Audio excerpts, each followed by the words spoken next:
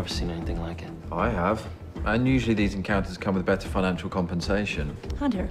What? Don't be yourself right now. You like me like this. Look, you both have your S.H.I.E.L.D. traditions and all that nonsense, and personal reasons for being dedicated to the cause. But you've known me a long time, Izzy. And what gets me out of bed in the morning? He's not a big picture kind of guy. Sound like my ex-wife. Then you should have listened to her, too.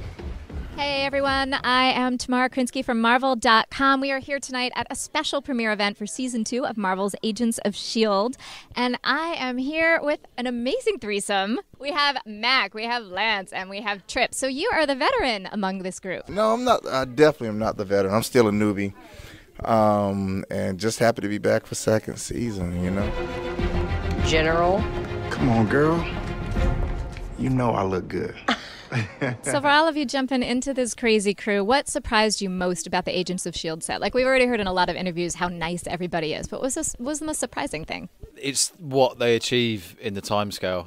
You know, I when I first got on set and I was like, we're doing an episode every 8 days. I was like, how? And you know, you just me and Chloe went to see the show get live scoring. It was incredible at this soundstage and a full orchestra. It was just mind-blowing. You know, they do that every episode. I mean, it's a full-scale, to me, it's a full-scale, it's a movie. It's a movie. With all the special effects and everything, it's not just the acting, but it's the writing and the acting and, like you said, the score and the special effects, all that is done in such a short period of time, and to put it out, that's impressive.